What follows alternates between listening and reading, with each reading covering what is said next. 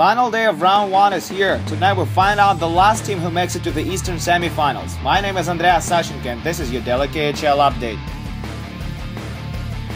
This is Ufa, Russia. Game 7 between Mikhail Grigoriev and Torpedo versus Yegor Dubrovsky and Salavat Yulayev.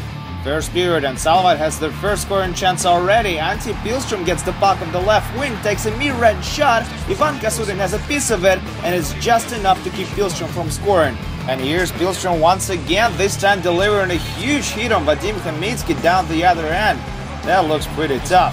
You gotta keep your head up, especially when you're in the slot. Second period now, Salavat is on a power play. Kirill Koltsov shows some great individual effort as he often does. Feeds Alexei Koigorodov, he dishes it over to Igor Mirnov and he sends it in. Shots like this aren't exactly highlighted on his resume, but it worked this time. 1-0 Salavat.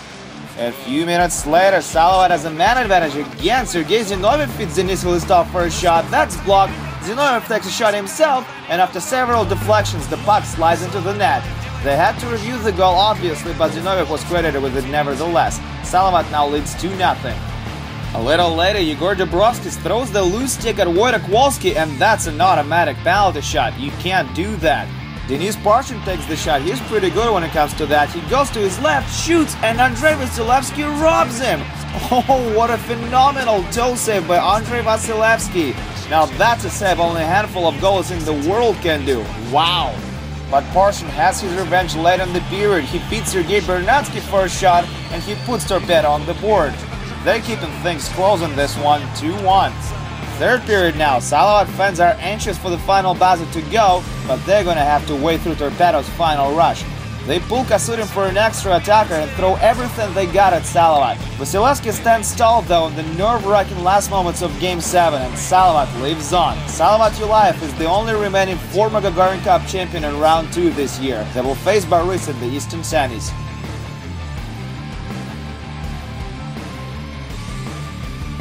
Couple of Nadezhda Cup games to tell you about as well. Severstal beat Vitis in Game 4 of the series and they clinch a spot in the semis. They will face Dynamo Minsk. Traktor lost to Neftekhimik 5-0 and Neftekhimik now leads the series 2-1. And finally, Avangard had no mercy for Yugra as they enjoyed a very convincing 8-2 win to take the 2-1 lead in the series too.